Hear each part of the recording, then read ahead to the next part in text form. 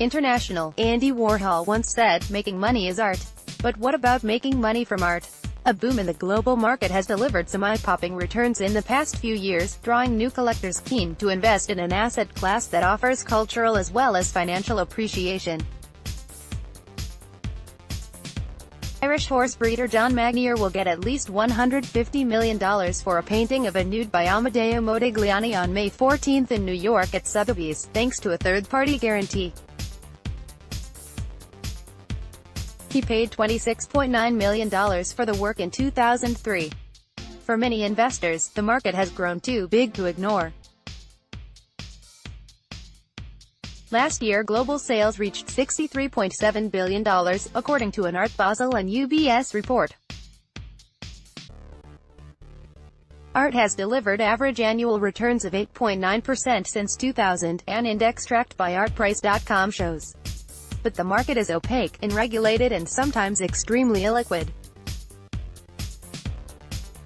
Gallery owners and auction houses charge commissions of 25% or more, sometimes negotiable, and art buyers must avoid the pitfalls of forgeries, fakes and rapidly changing tastes. In the art market there are no rules, that's why it is such a minefield and why it has such opportunities, says Wendy Goldsmith, a London-based advisor in modern and contemporary art. When I start with a new client, half my job is to say no, especially to people from finance who think because they can master one market they can master any market. While some collectors have made fortunes, Goldsmith says the world is littered with warehouses of art that have depreciated as much as 90%. To help navigate these treacherous waters, we asked 3 of the world's most successful art buyers for advice on starting a collection. Uli and Rita Sig. Uli Sig, 72, has amassed probably the world's most comprehensive collection of Chinese contemporary art, having bought more than 2,500 works since the late 1990s when he was the Swiss ambassador to China. When he started, China had only one commercial gallery and Sig traversed the country visiting artists in their studios and buying up works from the likes of Ai Weiwei, Zhang Shaoqing and Zheng Fengzi. Even the most expensive items cost him a little more than $10,000 at the time. Today many of them sell for millions. Today's art market is a far cry from 20 years ago. The internet and the proliferation of art fairs has made more art accessible to more people than ever before. Buyers from Europe, the Middle East and China are all chasing the same works. The time available to make a decision has shortened dramatically, says Sig. Now, when you go to an art fair, you have 1 hour to decide whether or not to spend that $1 million. Do your homework first, he advises. Once a work catches your eye, read up as much as you can about the artist and scour the internet for past sales results on auction house websites and third-party providers such as ArtNet and ArtPrice. Check the CV. 2. The chances of appreciation and value are much better when an artist's works have been featured in reputable galleries or acquired by major museums, Sig says. The best way to avoid buyer's remorse is to know yourself. Are you impulsive? Are you a cool, rational person? Think about yourself and know your blind spots and weaknesses before you buy. Kim. I was blown away, Kim, 62, recalls. I asked my interpreter how I could buy her, and was told it was impossible. A year later, after the Filipino couple moved to Singapore, so Lito could take up his job as vice chairman of Credit Suisse Asia, they received a gallery invitation for Kusama addressed to the previous tenant. We didn't choose Yayoi, she chose us, says Kim. The couple bought their first Kusama for $10,000, $7,500, one of the artist's Infinity Net works from the 1960s. At the beginning, I was literally buying as much as I could. Like Kusama, I'm obsessive. As their collection grew, they sometimes sold off lesser works in order to buy better ones. That strategy of buying deep paid off. Their Kusamas have risen between 20 and 30 times in value. This has been our best performing asset by far, better than private equity, stocks, bonds or property, says Leto, 62. Today, they have more than 100 of Kusama's works, as well as several nude bondage photographs by Nobuyoshi Araki, and around 85 abstract and experimental paintings from Japan's avant-garde 1960s Gutai movement. Their works by Atsuko Tanaka and Kazuo Shiraga have appreciated about ninfold in the past 10 to 12 years. When the market values it more than I do, I let it go. When I value a piece more than the market does, I buy, says Kim. Fairs are a great opportunity to get exposure to all kinds of art, especially for neophytes who might otherwise find walking into a private gallery intimidating.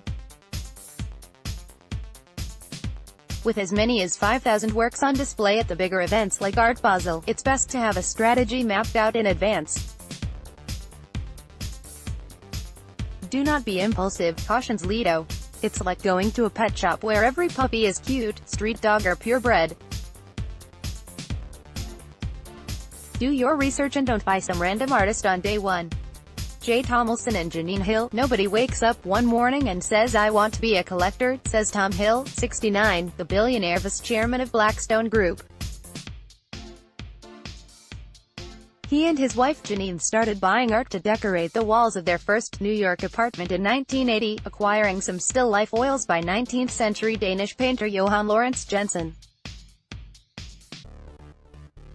It's not like anybody has a preconceived idea of an endgame. Collecting is an iterative process. For the Hills, the next iteration was Italian Renaissance and Baroque bronzes, followed in the 1990s by pop art superstar Warhol. Back then, Warhol was literally in the doghouse from the market's point of view, so I bought a hand-painted Campbell's soup can for like $400,000. Hill says. In 2010, a similar-sized soup can painting sold for $9 million at auction.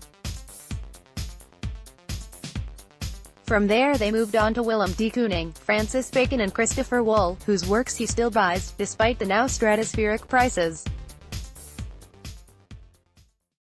In 2014, a work by Wool sold at auction for $26.4 million, an appreciation of roughly 350,000% in 25 years. Hill recommends selecting artists and works that appeal to you artistically, rather than worrying too much about how the work will perform in the short term.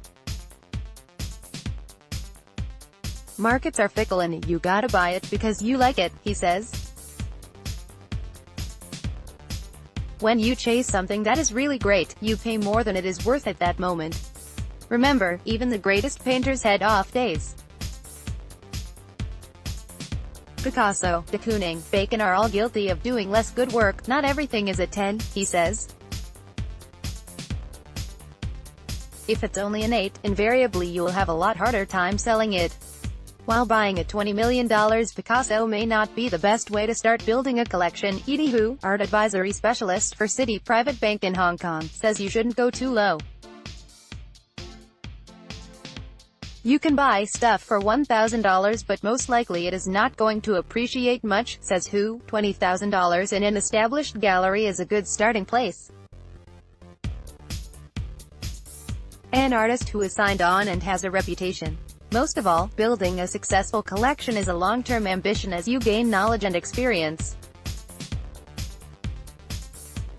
Just like other investments, there will be losses as well as gains.